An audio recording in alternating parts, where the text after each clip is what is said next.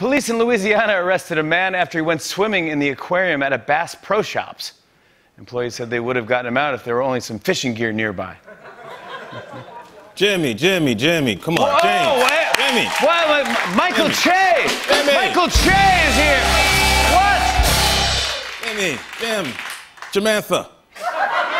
A guy swimming in a Bass Pro Shops aquarium, and that's the best you can do?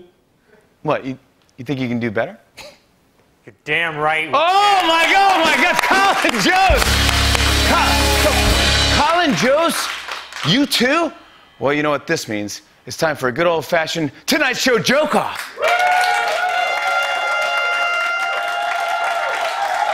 All right, I think we all know the rules, but I'll repeat the setup. Police in Louisiana arrested a man after he went swimming in the aquarium at a Bass Pro Shops. And go. Beep, beep, beep. Weirdly, he was charged with being too sober for a guy at a Bass Pro Shop. Even worse, he wore his face mask as a banana hammock. The guy wasn't in jail very long. It was more of a catch and release. Boop, beep, boop. So move over, up. Bass Pro Shops Aquarium is now the saddest Pixar film. Meanwhile, SeaWorld was like, for $50 you could do whatever. They were able to catch him by baiting the hook with a little bit more crack. All right, it is time for round two. Here's the next story. A 94-year-old Virginia man received permission from Wrigley's to be buried in a casket shaped like a giant pack of juicy fruit. Go. A beep. The man plans to be buried on the underside of a middle school desk.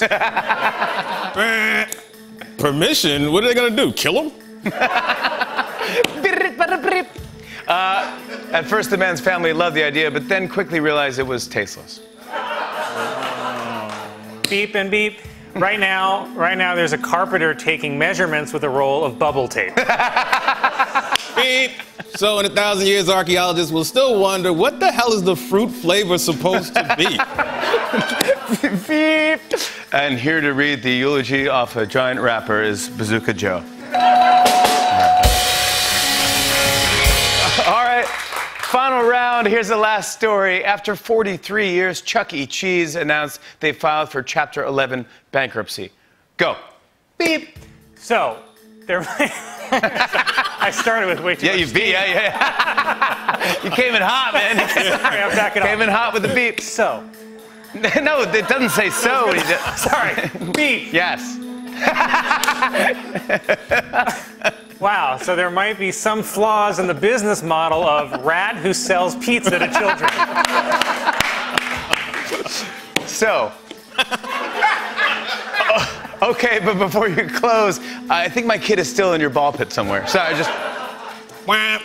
Which I think means that in 2024, Chuck E. Cheese will be president of the United States. Oh, there you go, right there. That was Joke Off. Give it up for Colin Jost, Michael Che, everybody. On and on and on. I said, and it's on.